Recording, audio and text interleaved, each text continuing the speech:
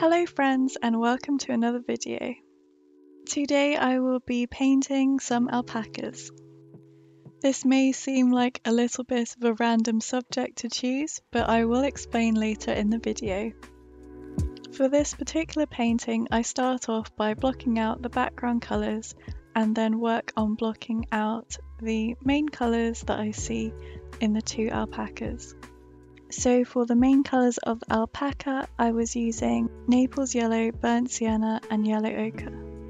I then begin to work on the darker areas of the alpacas, such as their muzzles and the eyes, using a mixture of black and white. I always tend to paint the eyes in detail as quick as I can, so that it gives that lifelike feel quite early on in the painting. Once I was happy with it, I then began to paint some more detailed coloured fur around the eye of the alpaca, again using a mixture of burnt sienna, raw sienna and yellow ochre, as well as Naples Yellow. For this painting I used the grid method to draw out the alpacas. This is where I've divided the page into squares, which I've then drawn the alpaca where it matches those squares. So for this particular painting, I'm focused on each little square as I paint.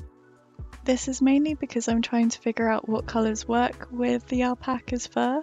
So I'm using each square as almost like a little experiment / test area, so that when I go to paint the rest of the fur, I feel comfortable knowing how to blend to achieve realistic fur. I then continue working in detail on the painting, square by square, as I've learned how to achieve those colours. So why exactly did I decide to draw an alpaca today?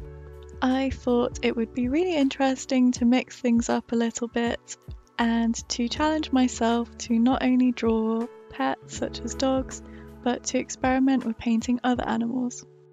I thought a really interesting way to paint some more animals would be to paint an animal for each letter of the alphabet.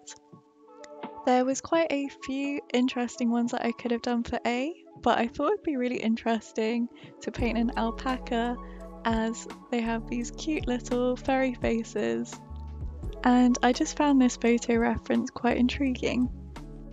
So this is A for alpaca, and be sure to let me know down in the comments what you think I should paint for the letter B. So the painting is finally coming together as I'm working away from the face. I am just suggesting the presence of fur by putting some broad brushstrokes of this Naples Yellow and Yellow Ochre. As I have a painterly style, I enjoy putting broader brushstrokes towards the outer edges of my painting, in contrast to the face, which is a lot more detailed. I was debating whether to put this second alpaca in the painting, but I read online recently that alpacas actually don't like being alone, so I thought it wasn't right to exclude his friend in this painting. It was also interesting because this alpaca had a much richer browner tone, so it would be a nice contrast from the alpaca that was at the front of the painting. Next up, I had to think about the background. The background in the photo reference was very blurred out and it appeared to be a mixture of trees and buildings. This is also something that I thought would be a fun challenge, as I don't normally paint backgrounds in my paintings, and sometimes in art it's just good to push yourself out of your comfort zone to see what you can do. I then switched it up and started working on some finer details on the main alpaca. In particular, I started working on the longer furs that can be seen from the ear. This just helps to give it that really fluffy texture as it contrasts with the background. I also started to work on the muzzle in a bit more detail to give it a little more finer fur detail with little dots. As I was looking at the background, I realised that it was a little bit too in focus in comparison to the photo, so I just used some white to fade this out. This is typically something you observe in photography, where the main focus of the image is in high detail with bright colours, versus the background image was a little bit more blurry and a little bit more faded. Alpacas are quite often confused for llamas, but alpacas are actually noticeably a lot smaller in size and have much shorter ears. They also tend to be bred for their fur. Apparently their fur is quite similar to sheep's wool, but it's a lot finer and silkier, hence why farmers are quite keen on alpacas.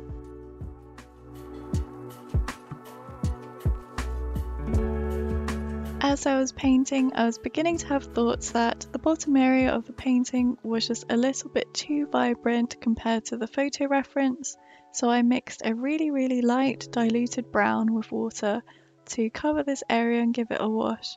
I then used a tissue to lift up any of the paint where I thought it had removed too much. Next up, I painted the clouds in the sky, and that was the finishing touch to this piece. I've actually already painted Chameleon for C, so be sure to check it out in this video.